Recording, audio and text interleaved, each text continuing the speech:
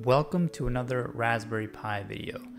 In today's episode, I'm going to show you how you can completely revamp the default shell on your Raspberry Pi so you can do things like see color-coded information on your shell, track your working directories dynamically as you change paths, be aware of active Git branches that you're working with, and see custom symbols for a much cleaner experience, and potentially a lot more due to countless plugins that you can install on the new shell.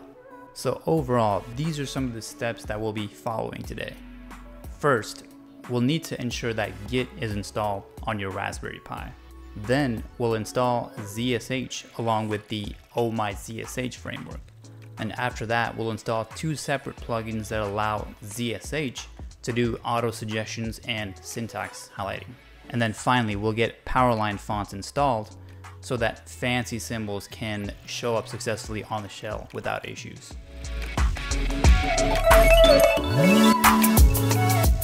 So let's get started and open up an SSH session to connect your Raspberry Pi on the network. Run sudo apt-update to get all the latest package information from what's already installed on your Raspberry Pi. And if you don't already have Git installed, you'll want to run sudo apt install git. And if you already have it installed, feel free to skip running this. Now, if it asks whether you'd like to continue, simply type Y and then press enter. The reason we need Git is so that we can clone or fetch Git repositories for ZSH plugins.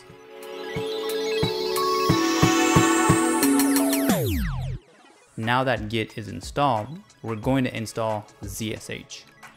Let's run the following command to start the installation process for the ZSH shell.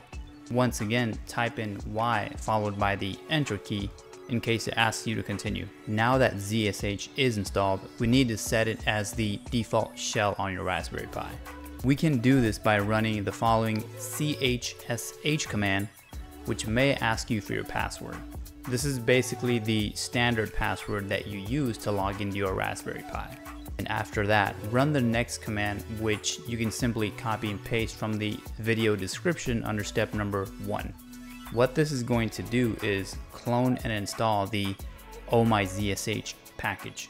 Once this completes, let's run the exit command to close out of your SSH session and then restart the session again by logging into your Raspberry Pi.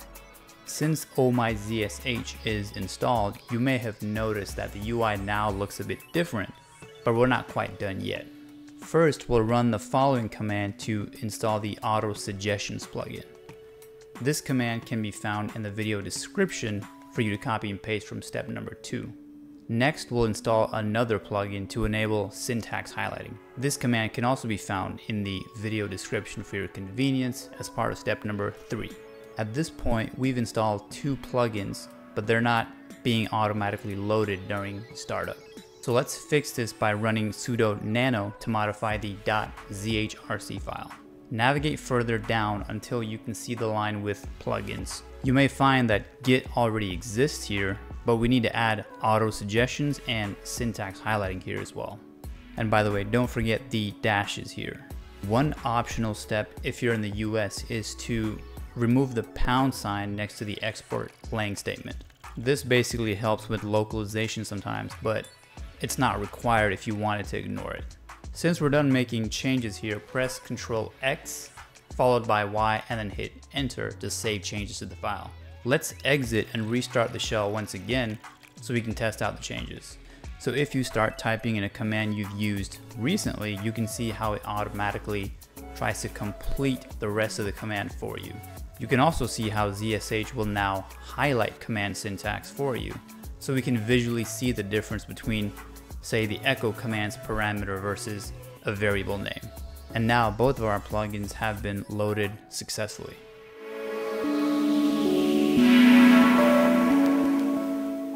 We can now move on to the next part of this tutorial. Using this command, let's go ahead and install the Powerline Fonts package on our Raspberry Pi. Just like before, if you see any prompts for whether you'd like to continue, hit Y and then press enter. For the next set of steps, we're going to switch to our PC.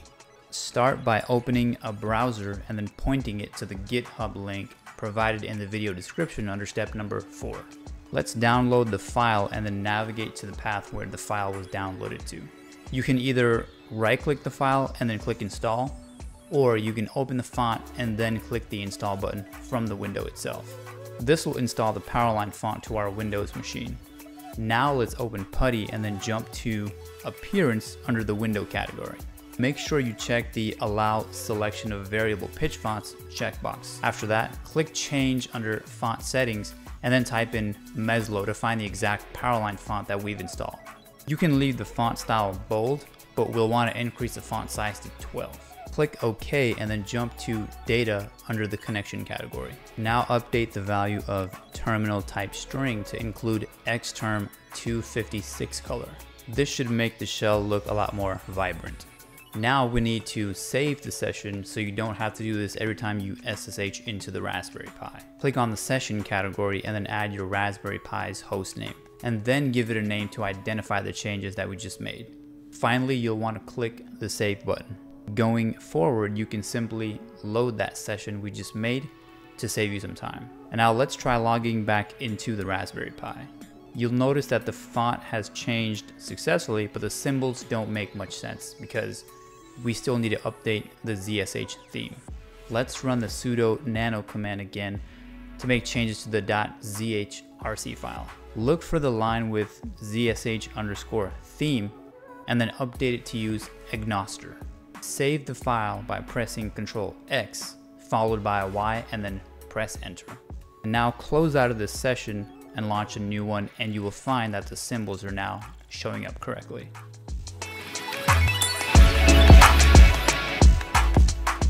Alright, I promise we're almost done now since we're at the last step of this tutorial. Let's kill the Raspberry Pi session, jumping back to our PC. Point your browser to the GitHub link provided in the video description for step number 5. Let's download this registry file and then jump to where it was downloaded on your PC. Right-click the file and then open it with your preferred text editor. We need to update the session name to what we gave it earlier in PuTTY. In my case, this is our Pi, but yours may be different. Once you're done, save all changes to this file, close the text editor, and then let's run the updated registry file. After clicking yes to confirm, you should see a success message, in which case you want to click OK. At this point, we are all done, so let's test out all of our changes. First, we'll open up our SSH session, and as you can see, PuTTY is now solarized with the right colors. So now, as you start typing certain commands in, like cd, you'll start to see automatic suggestions kicking in as well.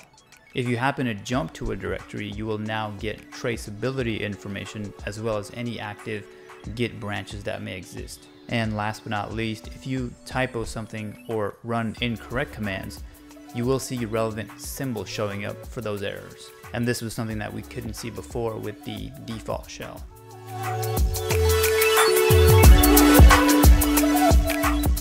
For those of you that are concerned about what registry changes that we made in the last step, I definitely want to take a moment to show you the exact change. And for your convenience, I've provided a registry path in the video description for you to copy. If you run regedit from the start menu and then point your registry editor to that path you copied, you'll find a directory with your session name. If you open that folder and scroll down, you'll find the same exact color values that we updated earlier.